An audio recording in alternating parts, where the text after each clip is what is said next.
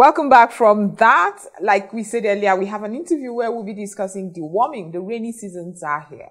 And children, above all, are most susceptible to worm problems. How often should one deworm? What is the biggest challenge when you do not? That's what we're discussing. And my guest this morning in the studio is Abubakar Abba, Data Manager and Monitoring and Evaluation Officer of the FCT Public Health Department of the Neglected Tropical Disease Unit. Thank you so much for being part of the program. Welcome. Thank you, ma. Right. I know that our parents, I don't know if you had the contemporary parenting, but they had very old traditional ways of deworming at the time. Yeah. We have long grown from that.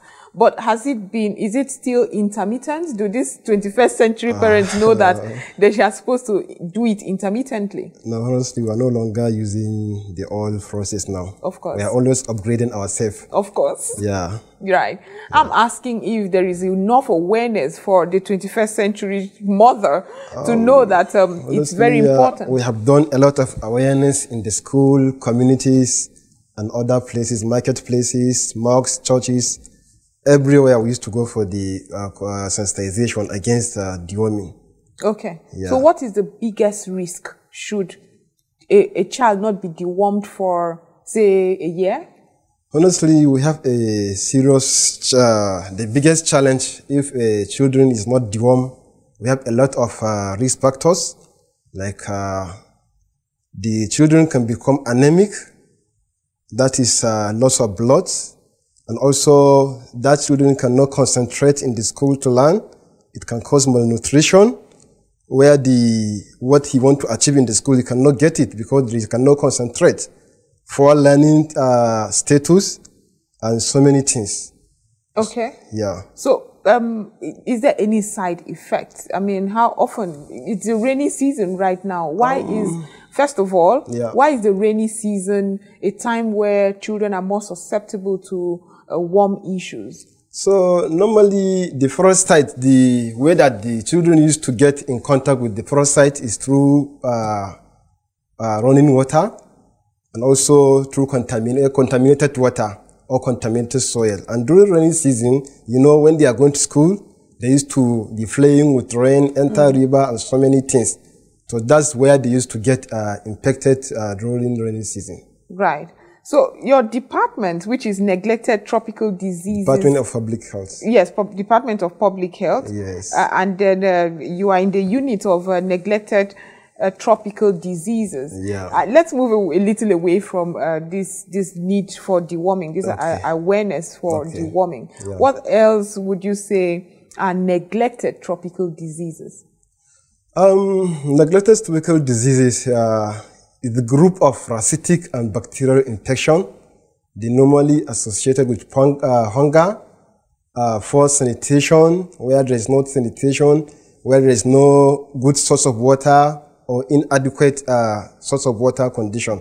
Right. So normally those people, they are at risk communities where the neglected tropical disease is more is used to pound. Right. Yeah. So what does your unit constantly do, apart from just advocacy? Is there something else you do? Yes, it's one of the mandates of the units from the national program down to the state level.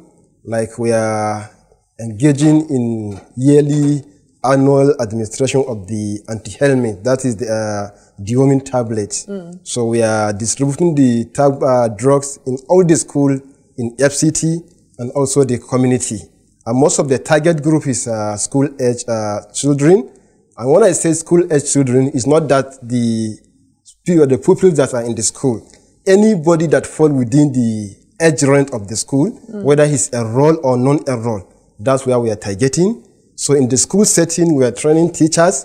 After training the teachers, then we give them the deworming tablet to administer to the pupils. Right. And also teachers across the FCT? Across the FCT, both private and public schools. Yeah. Right. Then in the community, we have people we call CDDs, that is community direct distributors.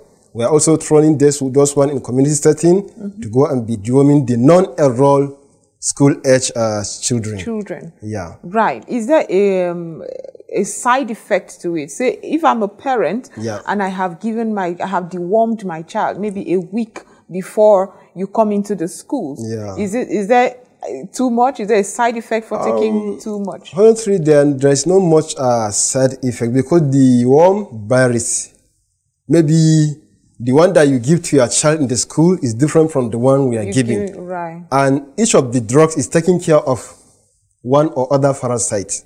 So like we have a lot of parasites, hookworm, roundworm, tapeworm, and so many things. So maybe the one we are taking is taking care of one parasite, right. Then the one we are giving is also take care of the other parasites. So there is not any side effect. But at times the teachers used to ask, which of the worm tablet do you take in your house? Yeah, right. You have given by your parents. So right. If it's the same, so there's no need of duplication. So what's the range, the age range that you've been targeting? Because it's like you don't address adults at all. Yes, but before we get to adults, what's the range, the age range that you've been targeting for this intervention? Okay, so our intervention, we are targeting 5 years and above. So any children that fall from 5 years and above is within our range of treatment. 5 years and above to where? To hundreds. So, but nobody has come to my place of work to say you need to deworm. Yes, that's what I said. Normally we do in community and school. Right. So maybe if you are in school setting, you have that privilege, or in community, they might go to your house and give you. So what we wanted to do now, to be going to all these ministries and agencies and be training one of the staff, give him the deworming tablet and administer to the staff. Okay, so what happens to 5 and below, the children within 5 and below? Okay, so as I have said, I work with public health, and normally our program is from 5 years and above. Okay. Then we have primary health care, which they are targeting below 5 years. Okay. But hopefully, I think henceforth we are trying to scale it off to capture all the age group. So what has the reception for it been? I mean, when you approach these people, especially in the communities, some who might not be educated enough, how have they received you? Honestly, we have a lot of challenges in that aspect. Like in school settings, they are already used to it and they do cooperate. But in school, in community, we have a serious issue. I think there was a time that my staff went to community to administer drugs.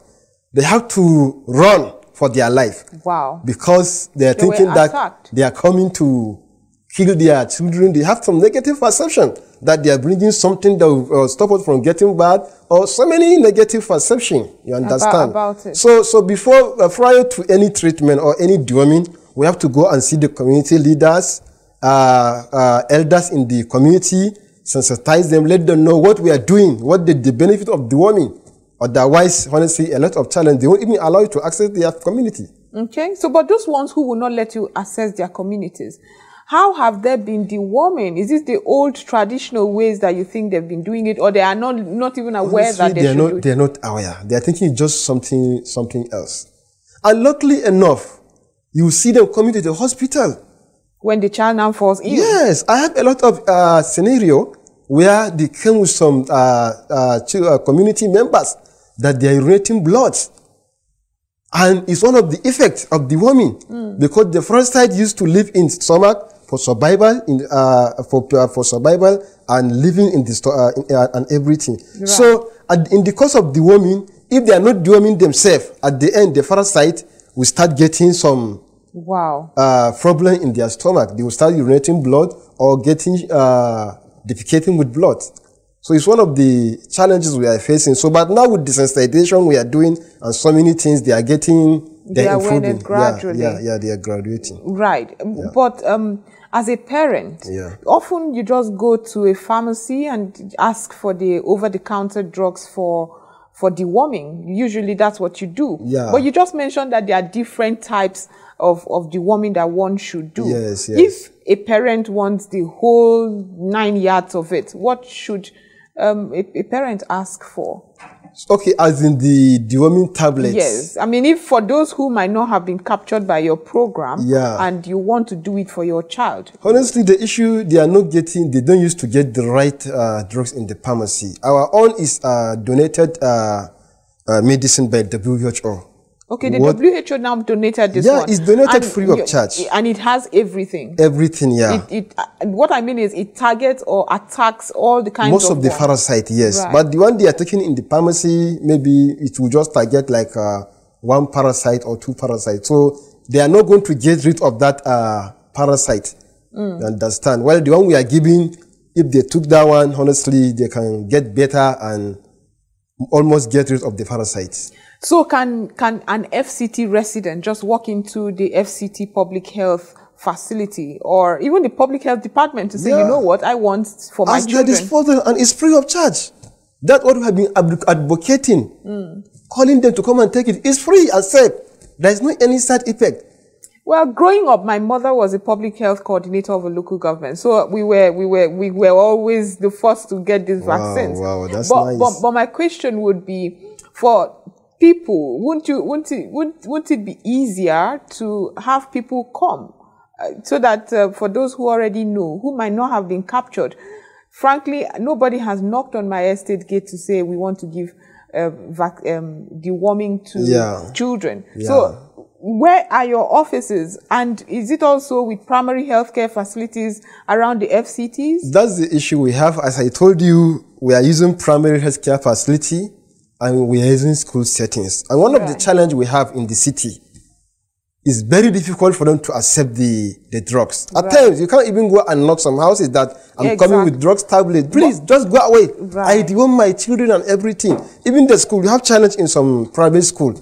Before they administer the drugs, they have to give a consent note to the parent to take either yes or no. If you allow your children to take it, then you take yes or no. With that, you see a lot of refusals.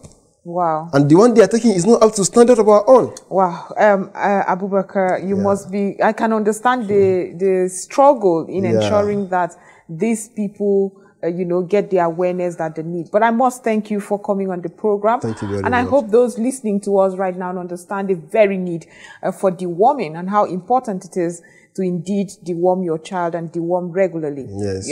For you didn't quite address one thing before I let you go. Okay. How often should an adult deworm? How often should children deworm? Okay, as far as our own doing is concerned, we deworm just once in a year. For the adult? For the adult. Right. And even the children, but it depends on the endemicity of the parasite in the community, in the environment. Yeah, if you have a high parasite burden, you can treat twice a year. You can take the deworming tablets twice in a year. Okay. And how can I ascertain if I have the high parasite burden? You can just step into our office and take it. Okay. Thank you so much, Abubakar Abba, Data Manager and Monitoring and Evaluation Officer of the FCT Public Health Department of Neglected Tropical Disease Unit. I must thank you for what you do. Thank you very much. And I hope those listening to us have learned today that you need to deworm and deworm your children. It is quite hazardous if you do not. But this is where we would round it up.